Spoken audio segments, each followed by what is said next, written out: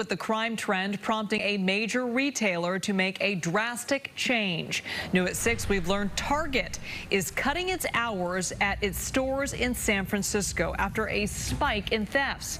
The new policy covers all stores in the city. Closing time now 6 p.m. in an effort to curb losses.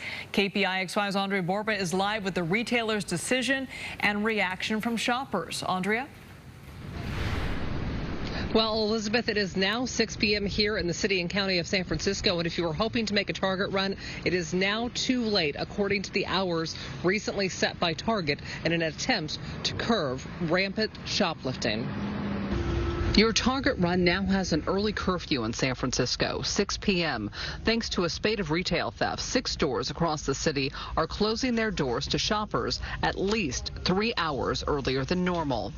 I'll be curious to see if other stores do that as well. The hour change was confirmed by Target to KPIX5 via email. For more than a month, we've been experiencing a significant and alarming rise in theft and security incidents at our San Francisco stores, similar to reports from other retailers in the area. It comes after brazen incidents of shoplifting across the city have gone viral. Rachel Michelin is the president of the California Retailers Association. I wasn't surprised because we've seen other retailers close in San Francisco. I'm actually proud of the fact that they're trying to hold on and keep the stores open. Michelin says San Francisco is the 5th worst city in the nation for retail theft, with Los Angeles taking the #1 spot.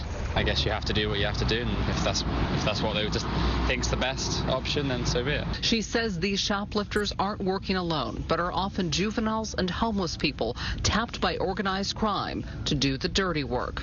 There comes a point, which is what we have shared with the elected leaders of the city, where these types of decisions have to be made. And really, the bottom line is when these employees do not feel safe coming to work, that's when they have to take these drastic measures. We asked Mayor London Breed about Target's move Thursday. I think part of it is a combination of us working together and them having the right security and the right staffing in order to make sure there's a better customer experience. Cutting hours is not a solution. Breed says enforcement has to be addressed. So the question is, will this person be held accountable for what they did? And that needs to be a part of the equation as well. Andria, are these early store closures permanent? Well, in a statement to KPIX5, Target called them temporary, though did not say when the early store closures might end. Elizabeth? They want to see the conditions improve before they make that decision. All right, Andria, thank you.